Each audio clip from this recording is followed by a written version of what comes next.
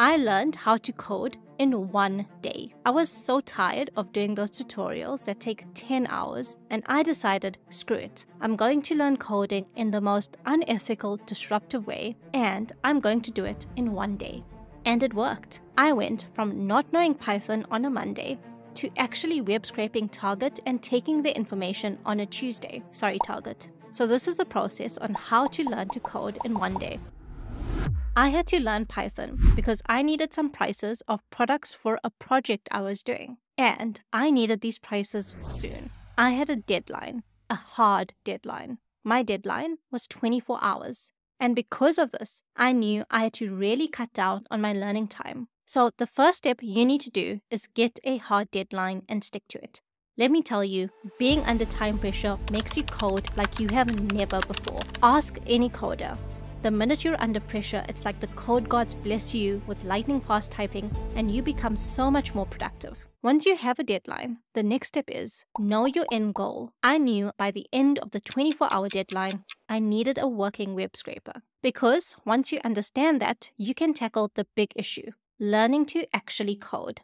Yep, at this stage, I didn't know Python, not a bite. So I did what anyone else would do. I searched 1-hour Python tutorial on YouTube. I just needed the basics, and I thought a 1-hour tutorial will work. It should show me how to set up Python and use it briefly. And that is the only tutorial I did. And I'm glad, because for programming languages, spending hours on tutorials where they show you this is how you create a list, this is how you create a class, actually teaches you nothing. So you know how to create a list, which is great.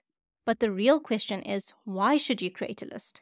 And when should you create a list? And you only learn the context around this when you actually do projects. So once you do a simple beginner's tutorial, the next step is launch yourself into mini projects. Remember, we only have 24 hours here. So I searched easy Python projects with source code, and there were a lot of small projects to choose from. I wanted to do around 3 to 5 projects because I needed to actually start using Python practically. One was a number guessing game. The other was developing a Twitter bot. And the good thing is that all the blogs had the source code, so I could go line by line and understand what was happening and even run it myself. In a few hours, my knowledge went from the input function is where a user can capture information to I need to get the user's name, so I need an input function here. That is a lot more useful. After doing a few simple projects, I was ready to do a mini project similar to my goal, web scraping, which is next step. You need to do a project quite similar to your goal. So I found a tutorial on how to scrape IMDb. Surprisingly,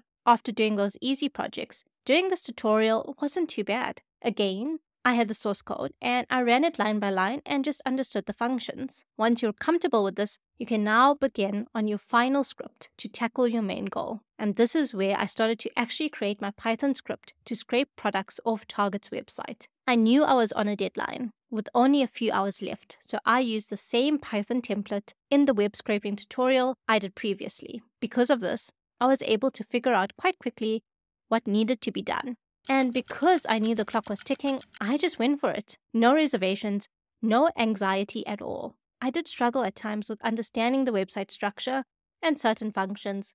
I actually got really good at finding answers when I was stuck just by doing a Google search. So in under 24 hours, I created a full-blown web scraping Python script. And all you need is a ridiculous deadline, a crystal clear goal, and maybe some determination, maybe a lot of it.